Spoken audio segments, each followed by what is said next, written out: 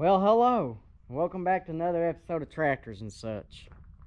Oh boy. Well, I got me a Farmall F20 here.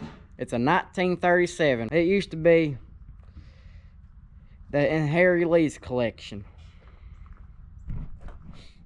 As I was told from the last owner that had it. It's got a hydraulic pump on here. You have to have your PTO on for it to work, because it's got some lines here you can run for whatever. This is your PTO.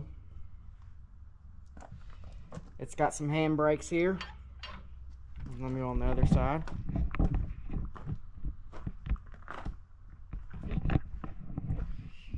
It's got a handbrake, and you also got foot brakes, which I thought's pretty neat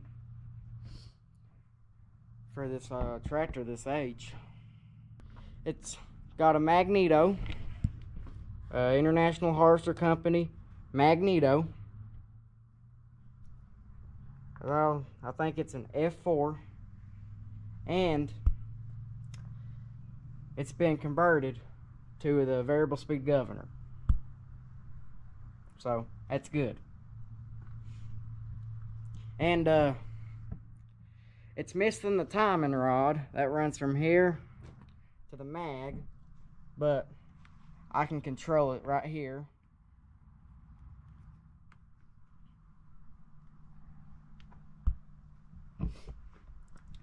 And here's your fan. It's also a belt tensioner. It's got a leather belt on it.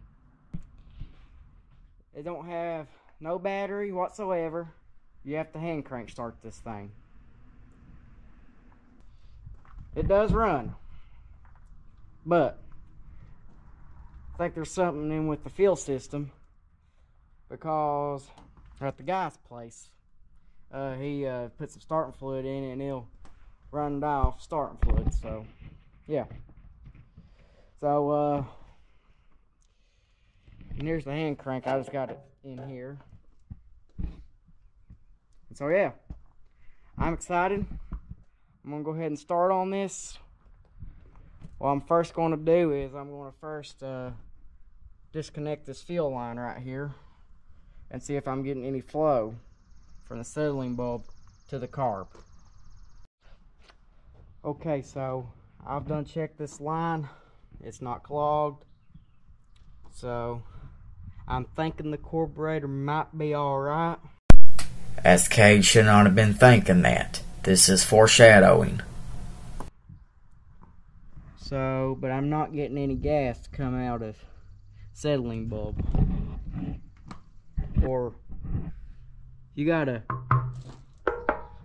inner and an outer tank. Alright, so I think we figured out an issue. The sediment bulb was plugged, so I took that out. It had old gas in it, and it was clogged, and the line's free. I think I said that earlier. So now what I'm going to do is I'm going to attempt to start it. I'm going to do a little help.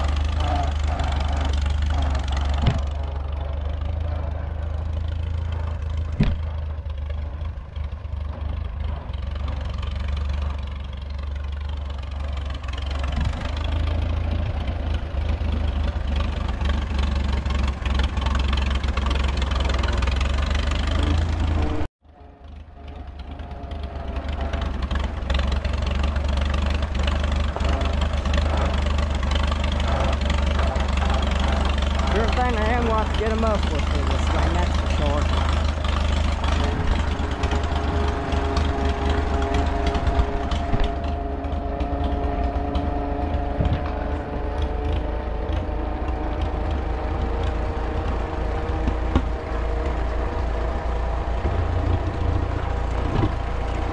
I don't know if the camera's picking it up, but it's shooting flames out.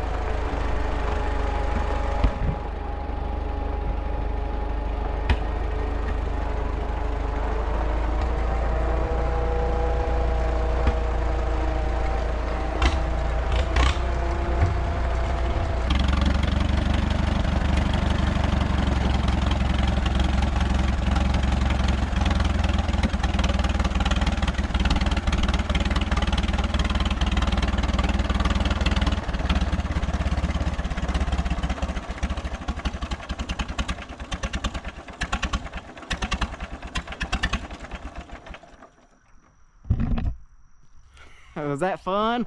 Alright, come on, push me back. Alright. Well, it runs. I'll have to get it to run better, but it runs at least.